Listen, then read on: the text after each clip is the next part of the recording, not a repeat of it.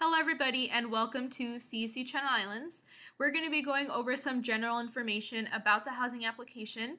So before you can actually access the housing application through your MyCI, you need to first complete the three-step intent to enroll process through admissions and recruitment. So if you're not quite sure how to do that, go ahead and visit the admissions and cost tab on the main CI website. And from there, it'll lead you to a page that looks like this. There are two sections, one for freshman students and one for transfers.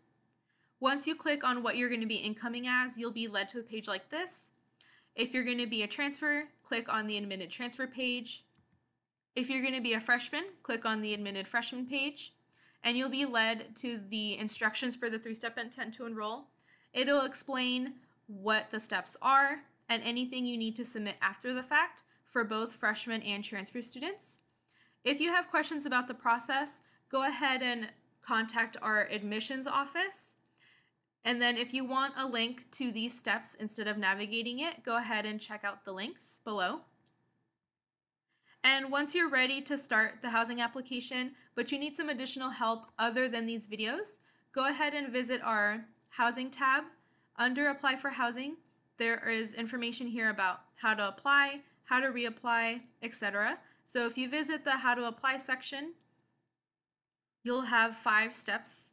In this video, we're going to be talking specifically about step 3. So for minors, you will need to sign the housing license agreement. If you're over 18, you'll be able to use your student ID number.